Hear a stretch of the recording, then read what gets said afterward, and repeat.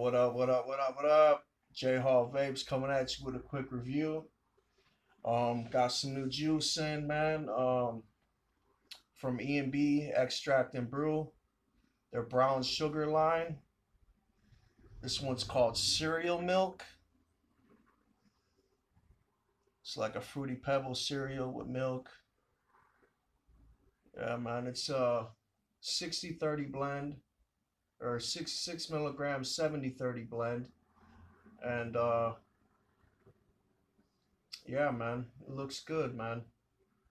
I got it loaded up on top of the OBS Cube kit, my tank, on top of the Aegis Legend Mini. We had 60 watts. Let's give it a vape.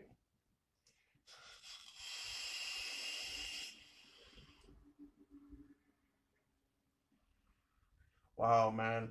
This is like one of the best Fruity Pebble cereal vapes I've ever had, man.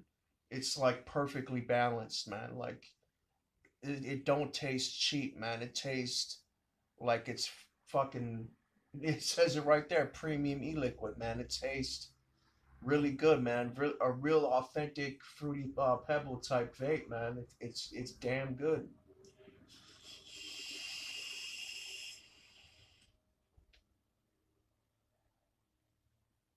You get like the milk, and then you get like like strawberry, kiwi, and then like a bunch of different type of like a key lime, a little bit of key lime.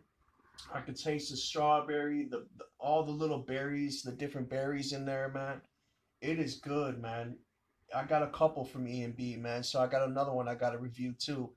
But this one is good, man. Really good. I've been vaping the shit out of this, both of these bottles. I've had them for about 2, 3 days now, and I just hadn't gotten around to doing a review about it. But yeah, here it is, man. And on a scale from 1 to 5, I give it a 5, man.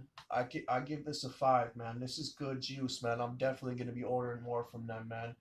They got good juice, man. But yeah, that's what I got for you guys for right now. Peace out, and I'll catch you guys on the next review.